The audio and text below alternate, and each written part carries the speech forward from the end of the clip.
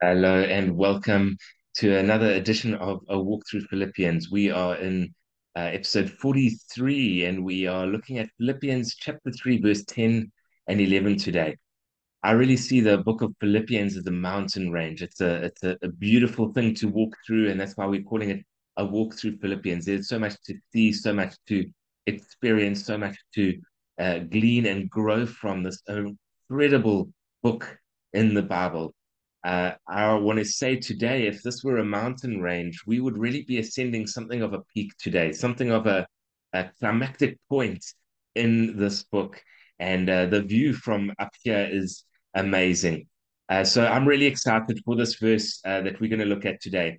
Anytime we get to a point in the scriptures where there seems to be something of a summary of the gospel, something of the essence of the gospel coming through in a single precise statement or verse, it's a very precious thing. And I think that's why we love John 3:16 so much. For God so loved the world that he gave his one and only Son, that whoever believes in him will not perish but have everlasting life. And there's such a beautiful capturing the essence of the gospel. And of course, it doesn't say everything, but it says so much in one statement.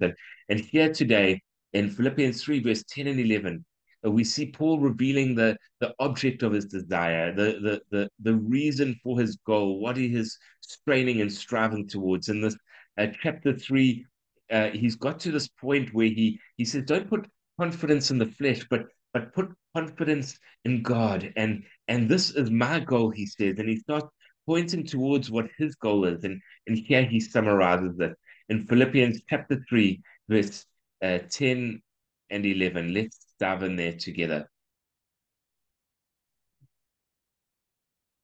Philippians chapter 3, verse 10 and 11.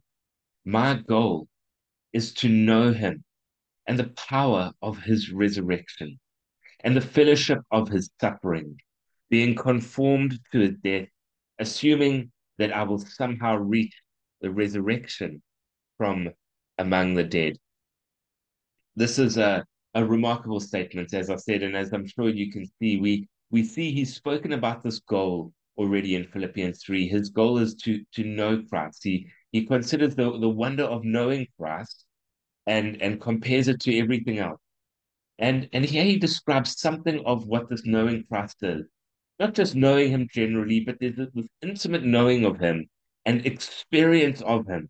And he describes it like this as knowing the power of his resurrection. That's, of course, of Christ's resurrection, and the fellowship of his sufferings. That's Christ's sufferings, being conformed to his death, assuming that I will somehow reach the resurrection from among the dead. And so we see this a beautiful cadence in the statement where he talks about um, the resurrection and sufferings. He speaks then about death, and we see a life, this resurrection from among the dead. So you lifted up and you brought down, and you brought down and you lifted up. There's this beautiful dynamic that we see at play in this statement.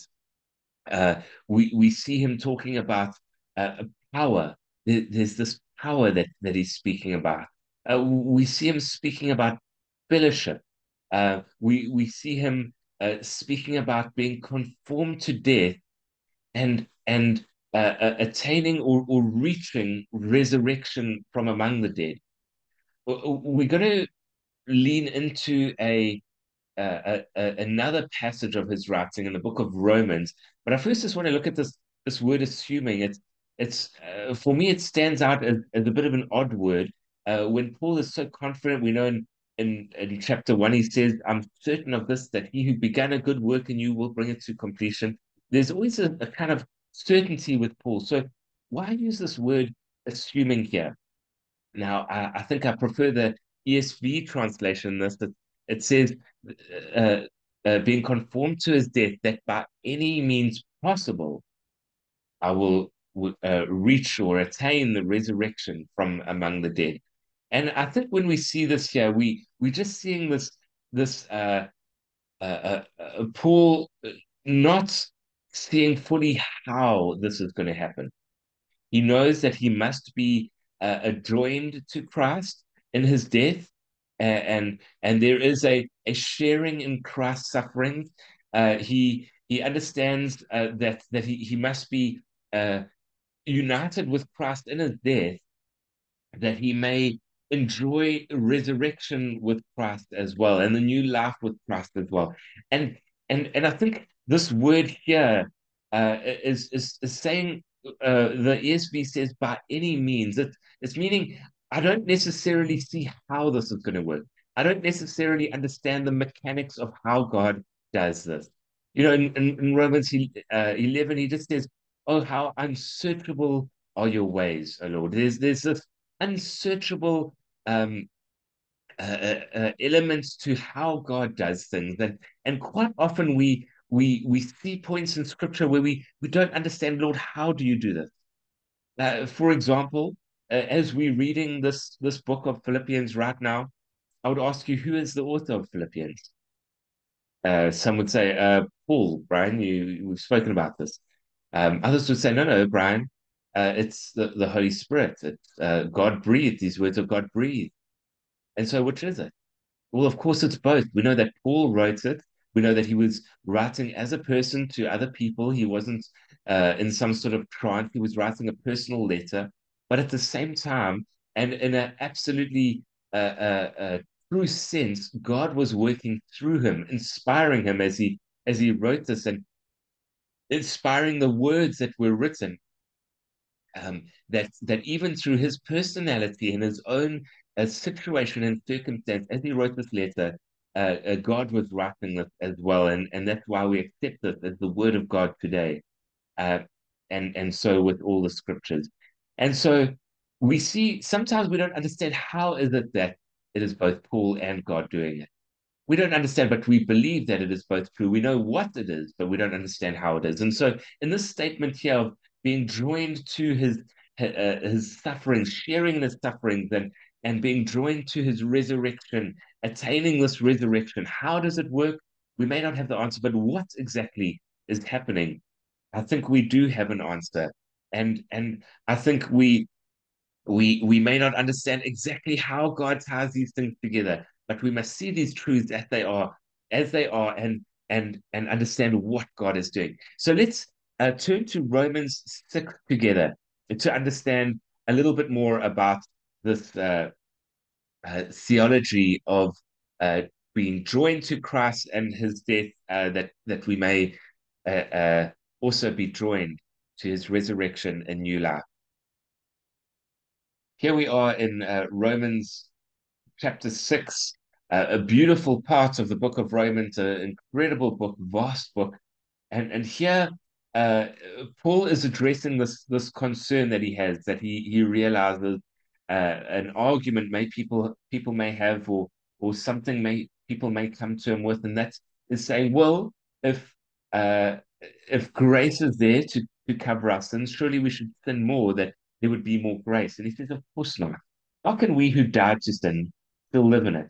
From verse 3. Or are you unaware that all of us who were baptized into Christ were baptized into his death?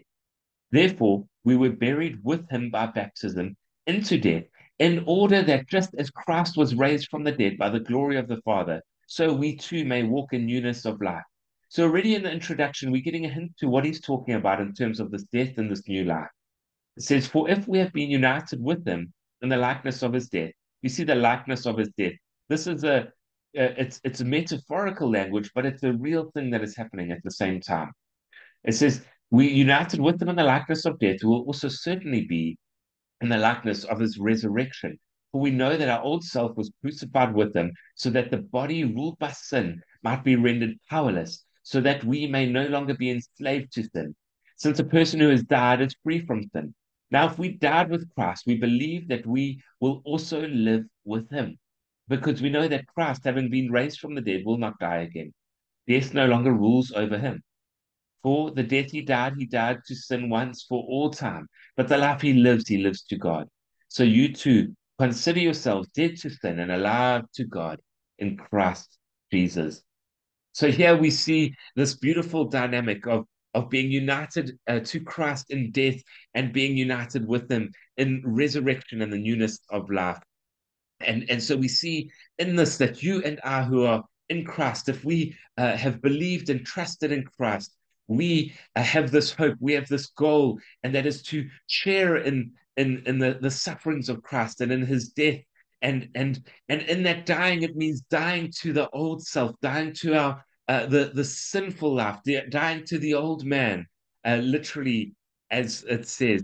And so we die to fear, we die to selfishness, we die to pride, we die to greed, we die to this always striving and never being fulfilled. We die to the living for me, myself, and I. We die to being slaves to sin. We are dead to the old slave master. He has no rule over us anymore.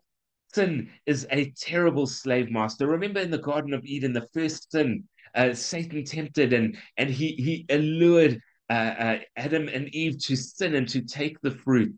And what does he do immediately after? There's a condemnation. There's a condemnation and that hangs over them. There's a shame that comes over them. And how often have you experienced that where you have the sense, oh, it will be nice to do this. Oh, I should do that.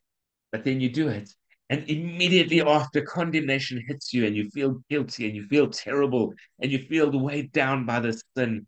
And you feel trapped in the cycle of doing the same thing over and over and over. But in Christ, we are free to that. There is a resurrection power that we can live above that sin. We can break free from that sin. We can live free from condemnation hanging over us. The worst thing you or I have ever done yesterday is put behind us because of what Christ has done, because he has paid the price, and because he has severed the root. He has cut the root and rendered that sin dead. And so it no longer has to have power over us. And we know that something that is dead can still wriggle and writhe and cause much damage, and will do so for the remainder of our lives, but we know it is dead, and we will win the victory certainly in the end. And so may your goal be joined to Paul's, to know Christ, to know the power of his resurrection and the fellowship of his sufferings, being conformed to his death, assuming or by whatever means possible to attain to the resurrection from among the dead.